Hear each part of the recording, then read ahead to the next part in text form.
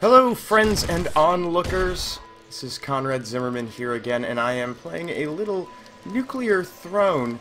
This is a new game from Vlambeer. You saw their logo pop up on there, and they're my favorite indie game development group right now, making stuff, because they make these great risk-reward based mechanics that fit really well with, you know, like the kind of arcade games that I like. And so this is a post-apocalyptic sort of roguelike game with procedurally generated stages and a variety of different characters to play through with their own different special abilities and a whole lot of guys to shoot. So I've been playing this quite a bit. It's in early access right now on Steam, and so the version that may even be out by the time you see this might not be the version that's currently available. But I thought I'd give it a little playthrough and play through with a bunch of the characters and show you what it's all about. Because I do love it, and I think it's something that, as it gears towards completion, is going to be really, really fun. So here you can see around the campfire here we have all the different characters. We have Fish here, Crystal, who has this awesome shield. Eyes has a telekinesis ability that draws enemies closer to him, making them easier to shoot, pulling them out of cover. Melting is very weak, but anything he destroys in the environment can be blown up to deal damage to stuff, so he's really, really powerful and a super cool character. Plant, he moves quicker, and he's got these little vines that can hold enemies in place and let you shoot them. YV, who is a character from another Vlambeer game, Young Venus. The game's called Gun Gods, and he gets to shoot twice. And then we've got a dual wielder and a character who eats guns and turns them into more ammo. So let's just start with Fish. He's kind of the basic character. He gets a little more ammo from drops, and he's got this cool dodge roll thing that's very useful if you're good at using it. I'm not, so this ought to be interesting. And so as you can see here, I'm using the controller. It's playable with mouse and keyboard also, but it would be real clacky, and that's no fun. Plus, I just prefer games with gamepad controls in general. And you see enemies there are dropping little green bits of radioactive material, and collect that, and then you use it to level up between stages if you've managed to acquire enough. In the upper left corner there, you can see there's a little meter with a 1 that's filling up as I'm getting these. These scorpions are nasty. And the machine gun, it's about as powerful as the revolver, but it fires auto-fire style. Just hold down the trigger. And when you kill the last enemy, a portal opens up and you go into the next world. And now here, I'm getting the option to select a mutation to improve my character because I reached level 2. Gamma Guts causes enemies to take damage when they touch me. I can have slower enemy bullets. So you get a selection of these 4 mutations you can have, and they're randomly selected every time you level up. I love regenerating hit points from kills, so I'm going to take that ability. And, ooh, I heard a ding. Now that could be a few things. That could be just a metal thing that blows up, but it could also, more frighteningly, be a really big nasty scorpion made of metal who will make my life hell. And the SMG there, I don't like the ammo consumption on the SMG, although one of the advantages of playing Fish is that he does get a little bit more ammunition, or double the ammunition other characters do when they pick up, I think. And that was a short little level. That was quick. These things explode and release all sorts of little maggot things, and you don't want to screw with that. A crossbow. I do love the crossbow. The crossbow's great because it has this laser sight on it. It makes aiming really easy. So we'll pick that up to have to accompany the machine gun. Oh, Big Bandit! Now the Big Bandit comes out on the 3rd stage of this first set of levels. The nasty little mini-boss character. Fires a whole bunch of rounds from that machine gun. And he can be a little difficult to kill, but we got him handily there. Taking a bit of damage. Oof. Oh. That's scary. These scorpions are just nasty customers.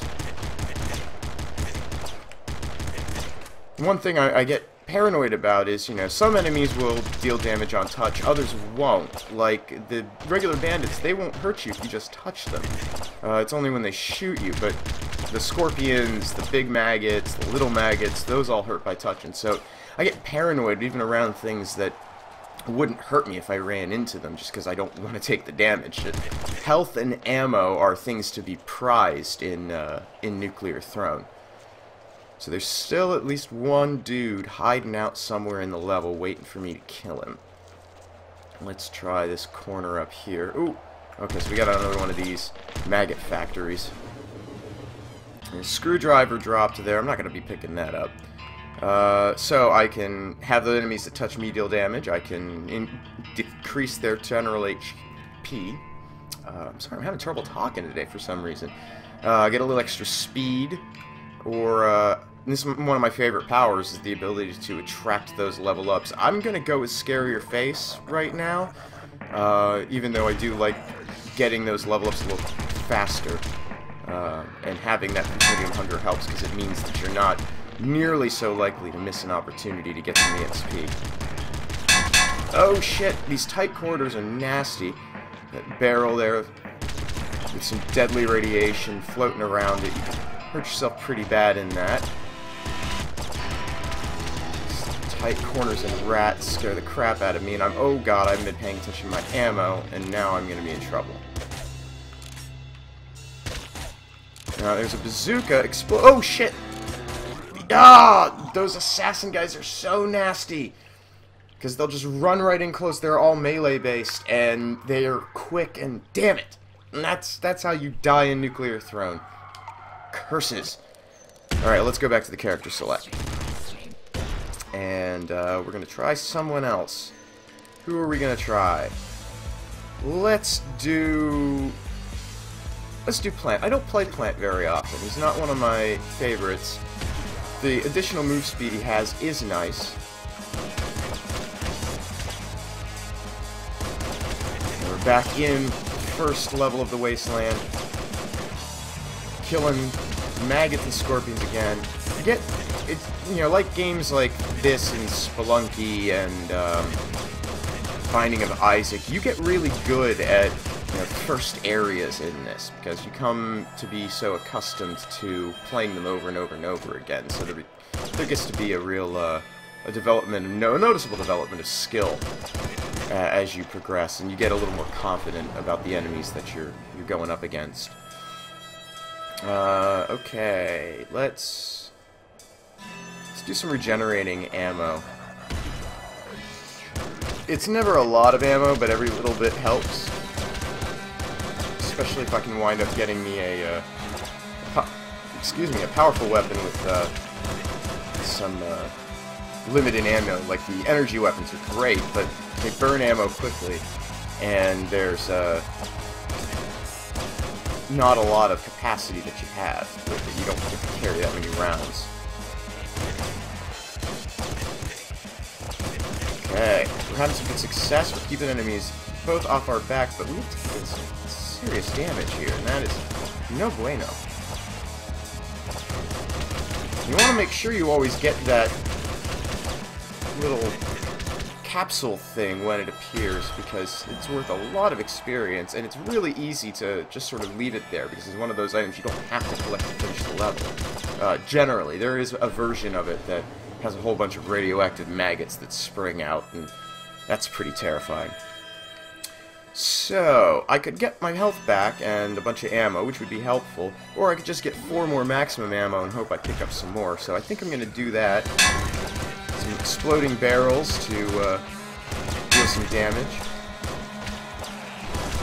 I feel like the audio has gotten bad at some point in this video, so I'm hoping it's not like too quiet to hear anymore, or if it's just my headphones having... Oh! Dead!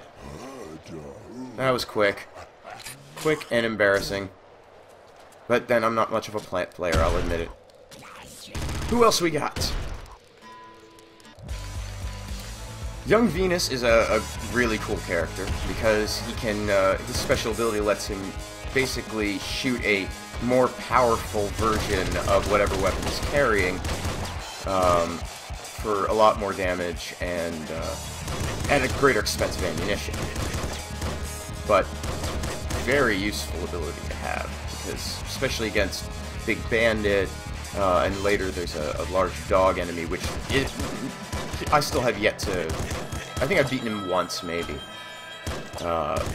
Having that huge damage push... No! Damn it! See, I missed the capsule because I killed the last guy before I got it and I couldn't get to it in time. Bummer! Way to take damage, Conrad. Walk right into the guy's bullet, why don't you? Oh, do it again, too. That's a good idea. Pop, pop. At least they're dropping some health for me to pick up. Get some of what I lost back. Got a laser pistol. That'll be nasty when I use a special later. More enemies abound somewhere. To the right. And oh, yeah, there's enemies.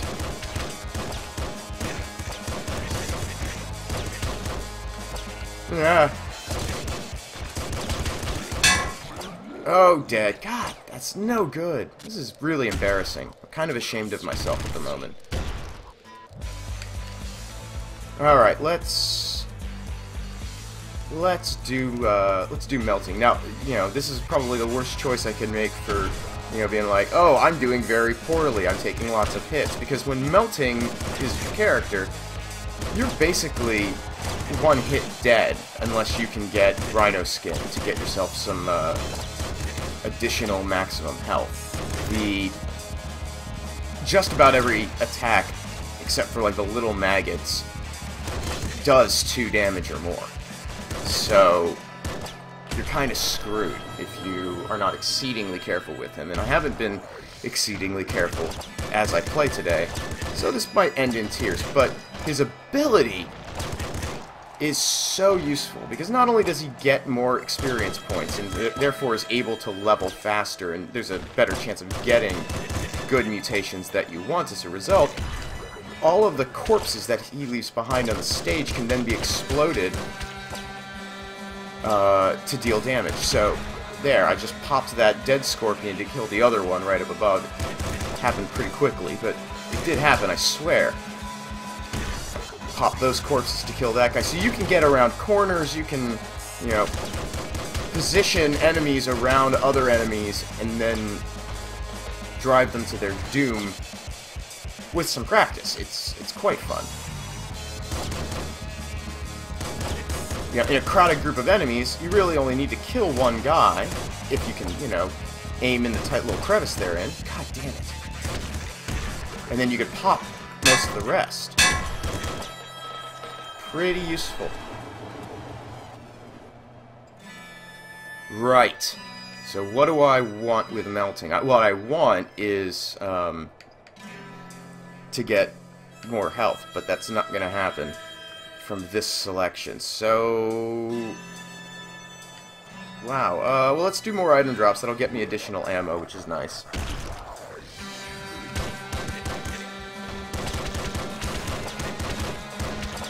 Even if the additional health drops that...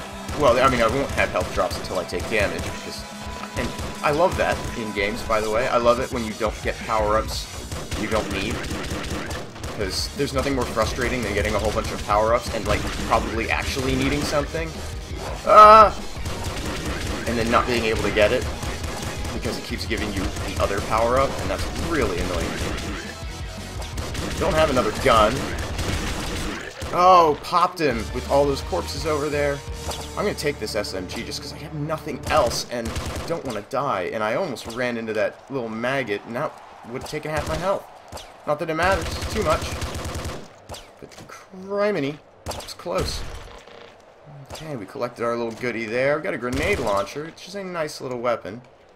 But it's not one of my favorites. Explosions can kill you if you don't get a mutation that prevents that, which is, can be a thing. And then on top of that, timing the aim and so forth, it's a really effective weapon. But one thing that's cool about it is it will destroy terrain. So, like, in this coming stage, hey, there's my Rhino Skin! Okay, we're in business. And I got 2 levels that time. So let's What the hell? We'll slow enemy bullets down as well. Make it a little easier to dodge them.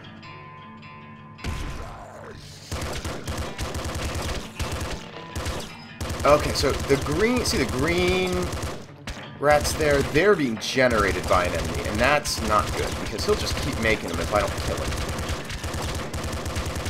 There's that big rat there. Oh, there's two of them. Oh, that's no good. I just popped everyone, and hopefully that did some damage to people.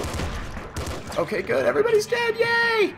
And a shotgun. Now, there is a weapon we can make use of, because the shotgun just spreads a whole bunch of bullets, and they'll bounce off of the environment a bit, so that you can get into crevices with it. Really cool weapon. But I am low on shells, so we're going to switch back to our revolver and kill all these rats that are... Okay, not good, not good. That dude's got a shotgun. Gator guy's got a shotgun like mine, and he's nasty. Right. Okay, so I'm down to half my health because I've taken some damage here from enemies, but not dead yet. Got that rat with an explosion. Oh, it gets really tense as you get into this, too. I'll take this crossbow. Oh, God! Did not see him.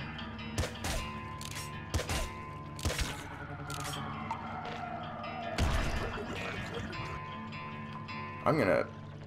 This is gonna be a problem. But that opened up the level. Exit.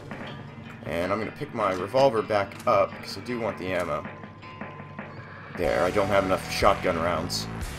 Now, I only have one hit point left. And this is where it gets hard, so I'm dead. Oh, excuse me. Still got a bit of a cough. It's one of those long, persistent ones. Okay, so back at the menu. Now I'm going to play my favorite character. We'll do one more run. We won't play everybody here, but I'm getting a good sense, I think, of what this game consists of. Crystal's my favorite character to play, because Crystal has a shield, and Crystal reflects bullets. He also starts out with a little more health than everyone, so he's a good beginner character. And I am not particularly good at this, so beginner characters are right up my alley.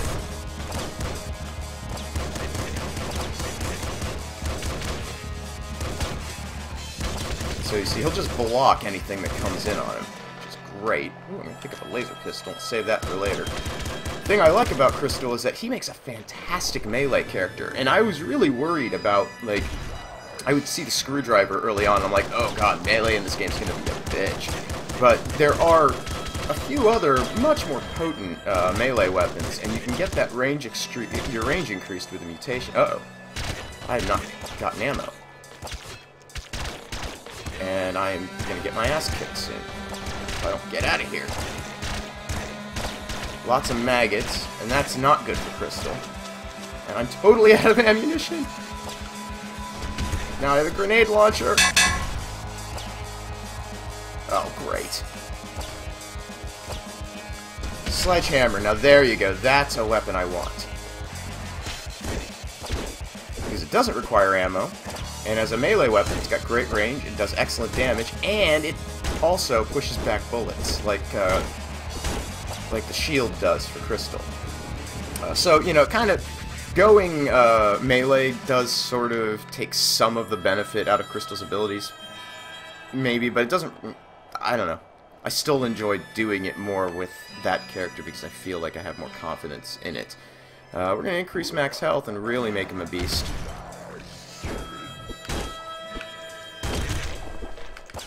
The sledgehammer really knocks enemies back also, so this would be one that would, like, melting if you were brave enough to try and do melee with him. It could be very effective, because you just push that enemy back, and then pop their corpses, and they're all dead. Come on, shoot me! Oh, I reflected all your bullets! And I picked up a laser pistol there because I like that weapon. Oh god, and he just plowed into me and killed me. Alright, one more crystal run. So that was short, and I can do better. One more round! That's the problem with these Vlambeer games, is that they all have this one more round kind of ease of getting back into another game. It's so easy to pick them back up and just keep going. Super Crate Box was one that I lost hours and hours and hours to. I'd just sit there all night. One more game.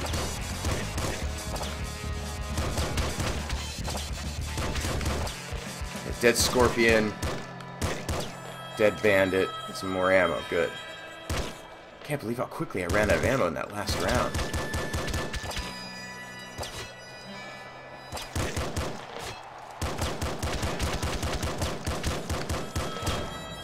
Don't want to miss free experience down here. Whoa.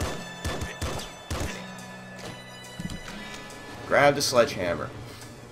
Excellent start. So, I could increase max ammo, or build up skin, or get extra hit points from medkits, which is great, but the drop rate on medkits isn't great. So, I'm going for Rhino skin again.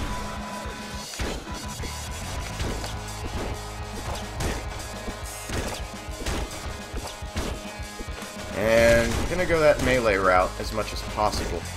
I'm big on ammo conservation, although that doesn't seem obvious from my performance today. I tried to, whenever possible, go with the thing that's not going to use a resource.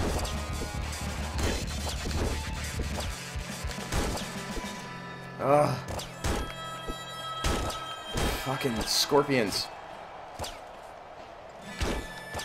There we go. Clear the path a little bit.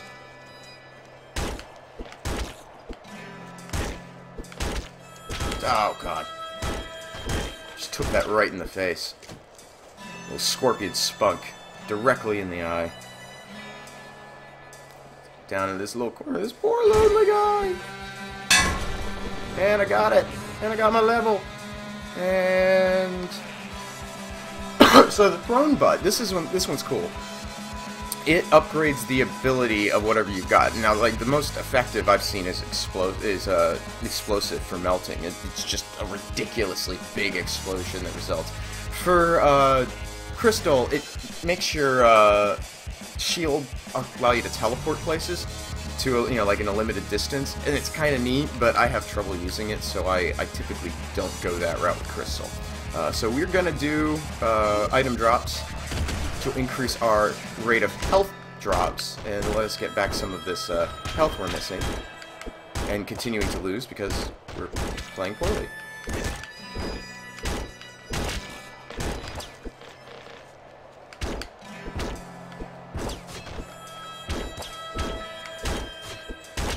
Woo! Alright, got him. The little guy's gotta die. He's gonna be a problem if I don't get him. There we go. Okay. Kill, kill, kill! Take that machine gun. And there's our big bandit. Fudge monkeys.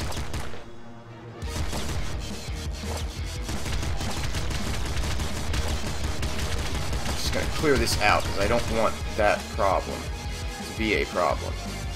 I'm gonna take this grenade launcher and just try and screw his day up with it.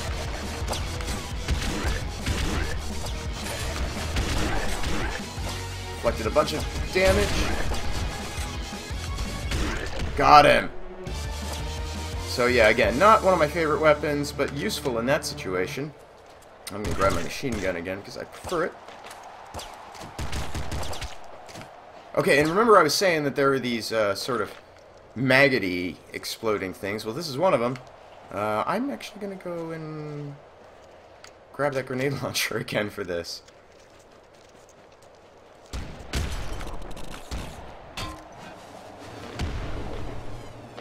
Cool, I got all the experience and I didn't get sucked into the portal, so I can go get my machine gun. Yay! In we go! Okay, I love that plutonium hunger.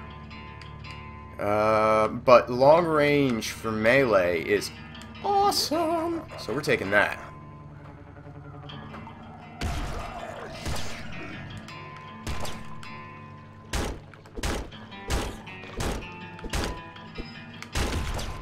Yes, got that exploding guy.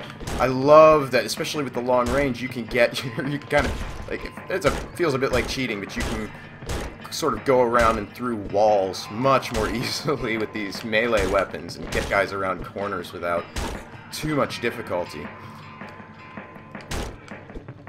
Oh, it's so intense in the dark. Now, the Eyes character gets a much larger field of vision. Like, I think he can see the entire stage in this area, which is pretty valuable, but still a nasty thing. Oh, and we've got a big scorpion somewhere out here, or a big rat, creating more of those nasty little green guys. And there he is! And there's a health pack, that's good. I'm gonna get that. But did it at the cost of health, so I didn't really make progress. I'm actually worse off. Another health pack, though. We're back up to 5. A laser rifle? Ooh, I love me laser weapons. That's a good complement to having a melee, to have a nice super-powered range weapon.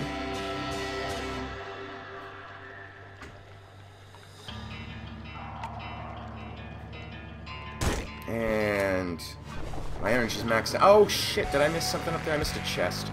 Oh well. These birds are nasty. They move around. They have submachine guns, so they can fire out 3 rounds real quick. Fortunately, between the sledgehammer and my shield, I should be able to block anything that they've got coming. But they can move. They're more mobile around the map than a lot of enemies.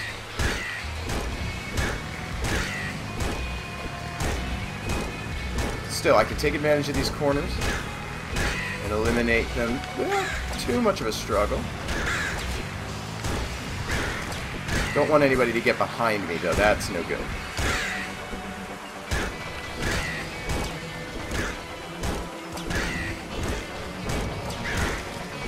And that melee range is doing good things for me. I'm just going to take care of these guys through the wall if I can. Because that frog dude there will explode. You've probably seen that happen. And sent out a whole mess of poison that's damaging, and damage isn't fun. We don't want to be damaged. Work our way around the corner here. Ooh, big health pack. We want that. We like big health packs. And we cleared the level a little earlier than I wanted to. Didn't get to pick up what was in that chest either. Now, those... Ah! God, we got another one of those assassin guys that killed me earlier. He was so quick. But he's dead. So now these guys with the rifles, I love them with Crystal because it's so easy to just block their attacks and have them kill themselves, basically.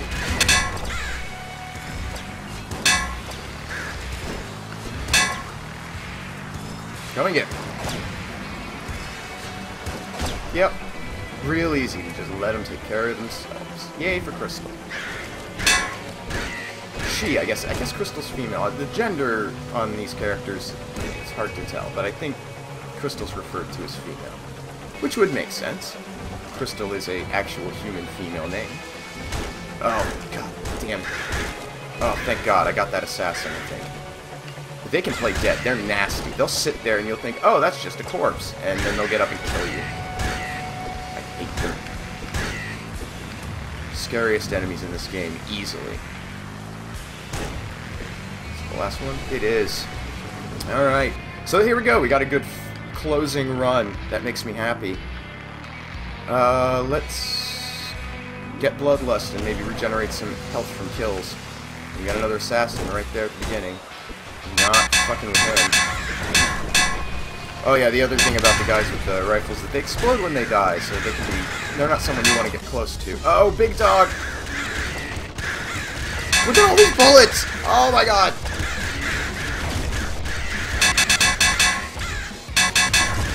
So many bullets!